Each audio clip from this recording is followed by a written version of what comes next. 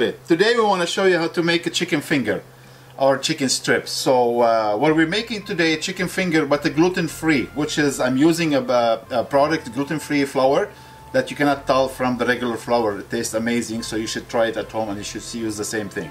So what we have here, we're gonna start with the marinade, and I have 2 eggs and 1 cup of buttermilk. Just give it a little whisk.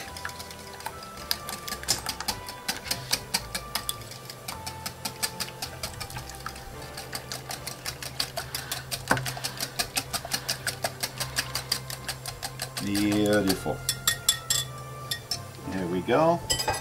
Now for the chicken, I have here the filet, chicken tender, and you can buy it, or if you don't have to, you can buy the chicken breast and you slice it strips, thin strips, so you can use it. Me, I always prefer the chicken filet that you find in the store.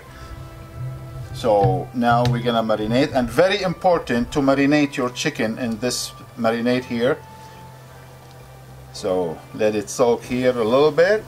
And for the seasoning flour here, I already put them together. So I'm supposed to show you what to put.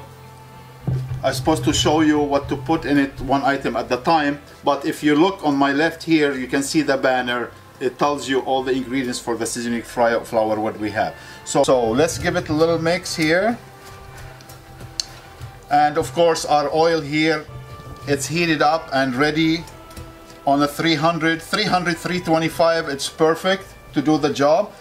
Don't go over 325 because you will burn your breaded before the chicken cook inside.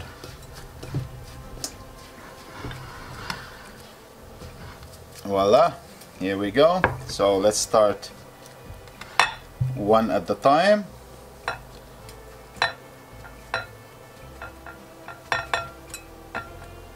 Nice, good to go.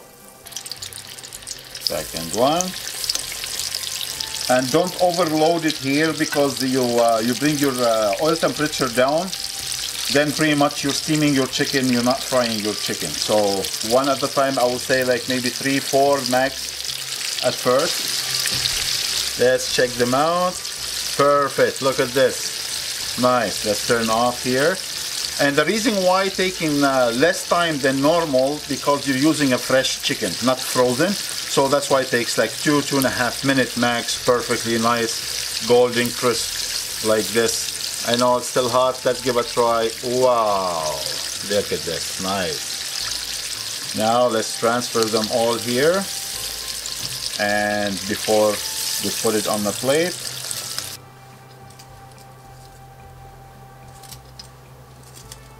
wow, looking nice.